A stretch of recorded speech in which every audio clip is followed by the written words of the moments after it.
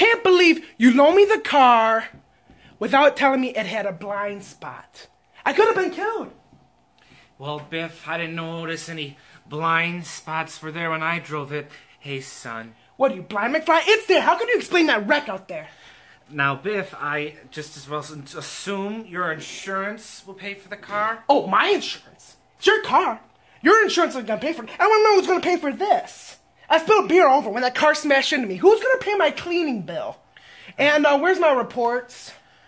Well, Hello? Hello? Anybody home, huh? Think, McFly. Think. I have to have time to have it copied. Do you realize what would happen if I handed my reports in your handwriting? I'd get fired. You wouldn't want that to happen, would you? Would you? No, of course not, Biff. I wouldn't want that to happen. I'll tell you what.